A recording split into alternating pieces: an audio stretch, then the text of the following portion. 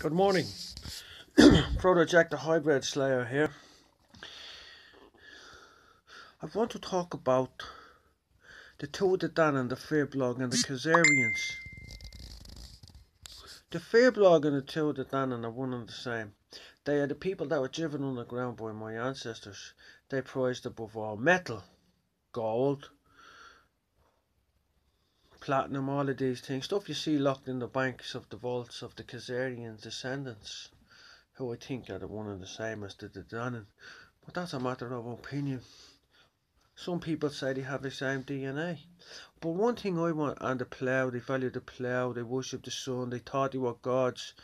Like these people on the that play God today with people's lives. But what I want to know is why they prized Hazel. It says they prized Hazel and the plough above all.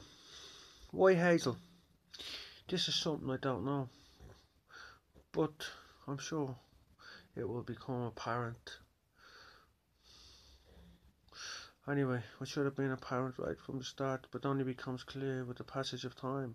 The cliff is no match for the sea. Rainbow warriors will conquer cliffs of ignorance. So, the Danann. Danann. Dublin is a Danann town. If they're not descendants of the Danann, they're of the Danann consciousness. And they're blind to what's going on around them. And as long as you're of that consciousness,